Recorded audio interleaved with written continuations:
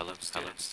Today in our geometry class we're going to be discussing isosceles and equilateral triangles. Now the purpose is that at the end of this lesson you should be able to find measures of equilateral and isosceles triangles. So let's look at a few theorems and corollaries. Theorem 4.3 states the isosceles triangle says that if two sides of the triangle are congruent, then the opposite angles of those sides are also congruent. So we take a look at this picture here.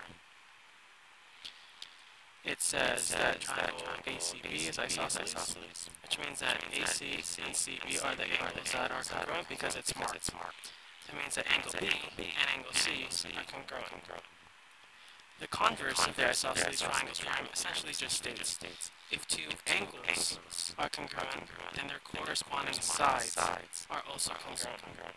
And by corresponding, we mean that if angle A and angle B are the same, then that means the sides opposite them, or corresponding them, are the same. Therefore, AC, line segment AC, is congruent to line segment BC. And theorem 4.5 states that the bisector of the vertex angle of an isosceles triangle is the perpendicular bisector of the base. Therefore, it says if line segment CD is perpendicular to line segment AB, then CD bisects line segment AB. So, just to say that in English, it says that if we have an isosceles triangle and a line segment bisects that base, or the base of that triangle, then it bisects that line segment, or that base AB. So, the next set that we're going to look at are the corollaries. Corollary to theorem 4.3 states that if a triangle is equilateral, then the triangle is also equiangular, or equal angles. Theorem to theorem 4.4 states that if a triangle is equiangular, then the triangle is equilateral. So that essentially means if the sides are the same, then the angles are the same, and vice versa.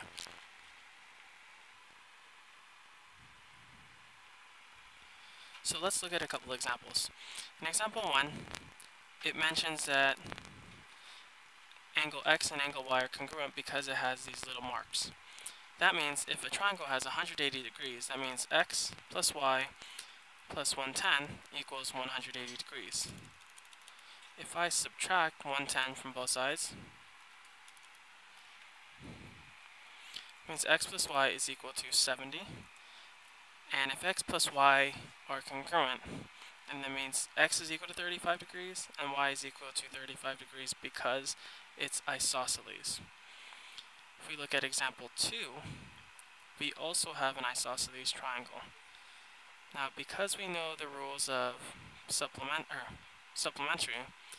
125 degrees plus X degrees is supposed to be equal to 180. If we subtract 125 from both sides, we get that X is equal to 55 degrees. Now, if X is equal to 55 degrees, then that must mean this is also 55 degrees because it's an isosceles triangle. And if that's the case, then that also means that Z is equal to 125 degrees as well. Now, the only thing left for us to figure out is what's Y. So, if we have X degrees plus 55 degrees plus Y, that's equal to 180. We know that X is 55. So we're left with 110 plus Y equals 180.